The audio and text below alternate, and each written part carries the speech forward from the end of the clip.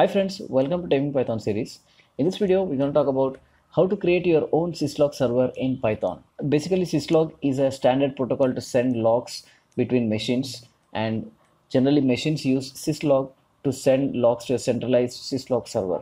If you want to know about how to install a simple Syslog server in Windows without any code, I've already created a video on that and I will leave the link of that video in the description of this video. So why would you want to create a Syslog server in Python? Maybe you don't want to install a third-party software, or you want to do some more automation after receiving the syslogs, which is a customized logic, or if you want to create some data pipelines. Or else you just want to test whether syslog is coming or not without installing a third-party software. Alright, let's see how we can build a syslog server in Python. It's actually really simple. You just have to import this socket server Python module. So let's get started with coding and try to create a very minimal syslog server in Python. I'm going to take a blank folder and I'm going to open it with VS Code. Let's create a new file and let's just name it server.py. Alright, let's try to import the module socket server. Let's try to create a server instance using socket server. So I'm going to write server equal to socket server dot UDP server. And here I'm going to give the host and port as a tuple. So the host would be 0.0.0.0. That means the IP address of this machine. And the port will be 514 because syslog standard UDP port is 514. And then here you're going to have the syslog handler which you have to create. So let's try to create a handler called syslog UDP handler. So we didn't create this class, so let's try to go ahead and create this handler class. I'm going to just copy this and create a new class. So I'm going to write class of syslog UDP handler, and this is going to inherit from socket server dot base request handler. So this is going to be the request handler, and we have to override a method called handle. So this is the handle. So when the syslog comes to a syslog server, let's try to just print it. So first let's try to extract the syslog coming to the server. So for that I'm going to write data equal to bytes dot decode. So what we're going to do is we are going to decode the bytes into string basically.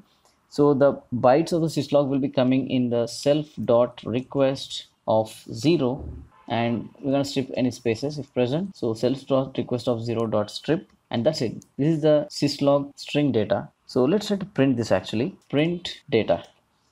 Alright, we've got our syslog handler ready, and now our server is ready. Let's try to make our server listen for the request. So for that I'm going to write server dot serve forever, and here I'm going to mention the poll interval. So poll interval equal to 0.5. So what poll interval does is that for every 0.5 seconds the server will check if there is a shutdown command given to it or not. That's all. And now the bare bones syslog server is already ready. So I've got my server, so I need to test my server, right? So I need to send some data to this server. So let's try to create a file called index.py, and it will send syslogs to this server. So using a script, I will send syslog to this server.py. So let's try to create this index.py, and this is the code to send logs to the syslog server. So it's pretty simple actually. You just use the logging module to send logs to the syslog server. You're going to use the syslog handler of the logging module, and there you will mention the localhost and port 514, and you add the syslog handler to the logging module and then just log it. That's all. So here I'm sending 2 logs to the syslog server. So first let's try to run this server.py. I'm going to run this, and you can see without error the server is still running. That means my server is running. And let's try to create a new command line instance, and let's try to run this index.py actually. So I'm going to write python index.py, and let's try to see here. I've got 2 syslogs logged here. Let's try to expand this, and again let's try to run this python index.py, and here again in Python you can see these 2 syslog messages are being printed out. So you can see our syslog server is running with very less lines of code, and these are the syslogs sent from our Python script, and our syslog handler actually got the data and parsed it into string and then printing it. That's why we are getting these print statements. Alright, this was the very bare bones syslog server. Let's try to dress it up a little bit. So I'm going to just add if name equal to main, because if you're running this from the command line you can write if name equal to main, and then let's try to wrap it in a try except, because if you press Ctrl C you can actually stop the server. So for that I'm going to write this whole code in the try block, and in the except, if it's going to be an IO error or system exit, I'm going to say raise that error, or else if it's just a keyboard interrupt I'm going to just write Ctrl C press shutting down the server. Alright, let's try to segregate the variables now. So I'm going to write host equal to our host of the server where it's going to listen, and port equal to the port at which the server is going to listen, And let's try to replace these with the variables. And that's it. This is a very minimal syslog server which works. And we have already tested this syslog server by sending logs through this index.py Python script. Alright, if you want this syslog server to run in production scenario, you just can't print it in the command line. You would like to print it in a text file as logs, right? So let's try to use the logging module to actually log the syslogs to a text file. So for that, I'm going to import the logging module. So I'm going to write import logging, and instead of printing the data, let's try to log the data. Logging.info of data. Let's try to comment this out. Let's try to do some very minimal logging config so the logs are visible. So I'm going to write logging.basic config, and here I'm going to say the level will be logging.info so that info logs will be visible, and I'm going to say the format of the message would be just show the message, that's all. And since I want to log it to a file, let's try to give the file path. So I'm going to write file name equal to applogs.log or applogs.txt, and file mode will be append because I'm going to append to the existing file. And that's it. Now our logging module is also configured. So when I get logs to the syslog server, those should be logged using the logging module into a text file called applogs.txt. So let's try to run this server now, and you can see the server is running. Let's try to open a new command prompt, and let's try to run this Python file, python index.py. So let's try to open our file explorer, and you can see applogs.txt is created, and let's open is a text editor, and here two logs are coming. Let's try to run this index.py again, and if you just reload this, you can see 4 logs. So that's it. Using the logging module, we are able to log our syslog server data into text files. That means we have already created a syslog server which stores logs in a text file. Alright, so far so good. If the syslog server is listening for logs, and let us think a million logs are coming to the syslog server, then dumping million logs into a single text file will not be good, right? So it's better to have log rotation and compression to actually save space and rotate log files. So it's pretty simple. In my case, I'm using a time rotating file handler which actually rotates logs after a desired interval. In my case, I'm rotating logs for every 24 hours. And if a log using this file handler, the logs will be rotated and compressed. For log compression, we are defining the custom rotator, and we are using a custom namer because we want our log file to be .zip instead of .log, right? Alright, let's try to understand how we created a logger that can perform log rotation and compression. First, we are getting a logger, and then we are setting the log level, and then we are using this time rotating file handler to create a log handler called file handler. And here we are setting the backup count, and in our case the backup count will be coming from the function, and we are setting the interval in hours so we can give some 24 hours for log rotation. And then we are using a custom naming function because after you compress the logs as a zip file, the extension should be .zip instead of .log, right? So that's why we are using a lambda function to create a custom log file namer.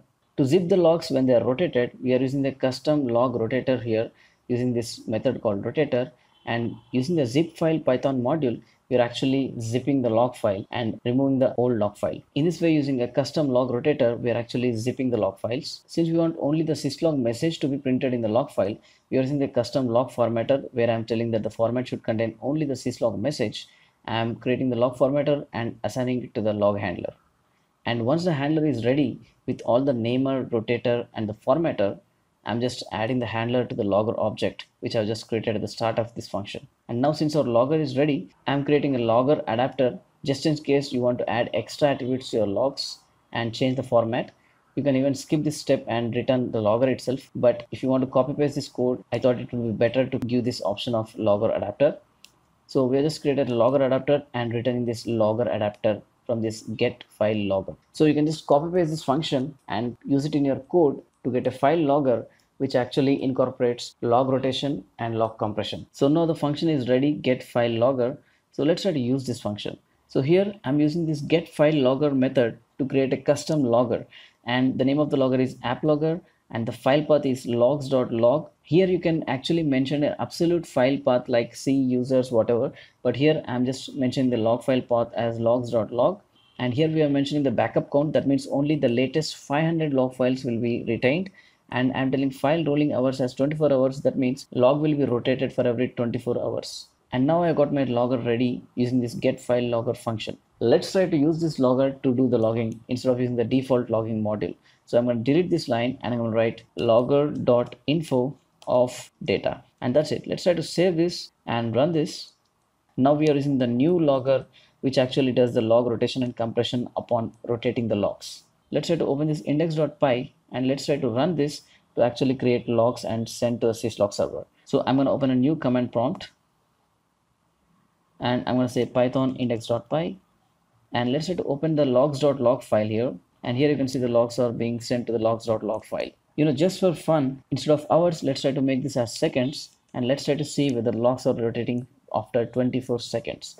So I think already 24 seconds are over. Let's try to run this server and let's try to run our index.py in a new command prompt. And here you can see I got my logs zipped since I've mentioned 24 seconds. Let's try to wait another 24 seconds and let's try to run python index.py again. You can see another zip file is created. Alright, let's try to revert back our function for hours instead of seconds. And now we have a very flexible syslog server that can send syslogs to a file, and it can do log rotation and compression also. In my example, I've used time rotating file handler. In your example, if you want to rotate, if a certain size is exceeded, you can just use the rotating file handler and mention what is the size upon which the logs will be rotated.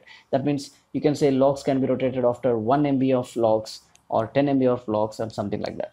Alright, you can see there are some hard-coded variables in this Python script. I can just use the config file and move all this configuration to that JSON config file. Let's try to do that now. I'm going to open a config file called config.json, and this JSON file will have our configuration, and let's try to use this configuration in our server.py file. So let's try to read the JSON file first. So I'm going to write import JSON, and let's try to read the config.json file, right? So I'm going to write appconfig equal to json.load config.json, and the host is going to be appconfig of host and the port is going to be appconfig of port. Let's try to keep it in the parallel window here, and the log file path is going to be appconfig.logfilepath, and backup count is going to be appconfig.backupcount. So I'm going to write appconfig.number of files retention, and file rolling hours will be rollover hours here. So I'm going to just copy paste this line here and appconfig of rolling file hours, and that's it. Now we don't have any hard-coded variables, and you can leave your Python script untouched and you can just change your config file to actually tweak the server. So let's try to run this again, and now our server is running, and let's try to open a new command line and run our index.py, which actually sends logs to syslog server. So I'm going to write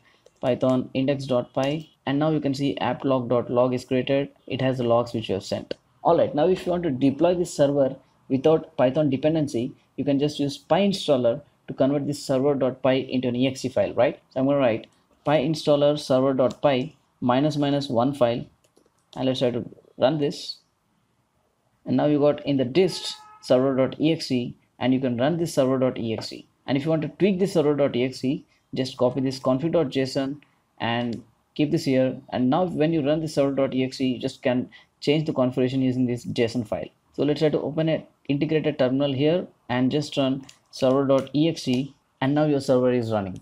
So that's it, guys. This is how you can create your own syslog server in Python that does log rotation and log compression also. Alright, one thing you can notice here is you have to run this command python server.py, or you have to run the server.exe to actually run the server. And for that, a command prompt should be open. And if someone accidentally closes the command prompt, your server will be stopped and you won't like it. So for that, you can actually use the NSSM to run this server as a Windows background service.